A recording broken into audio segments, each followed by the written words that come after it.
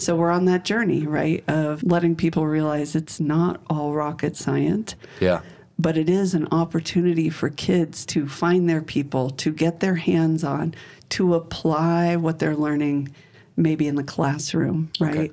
Okay. Through these after-school programs or in ways that are just so invaluable. You know, so many stories over the years of kids who are struggling academically, who pick up a robot remote control and all of a sudden, you know, oh, I guess I need to read more and research on this. Someone who has dyslexia now is motivated and encouraged and given hope to learn more about robotics and read about it. And it also allows our youth to have experiences even out of state and globally. We go to competitions. We have robotics teams at R4, but we also support lots of them. So one of my favorite stories is how we helped start a robotics team in Lovington, New Mexico.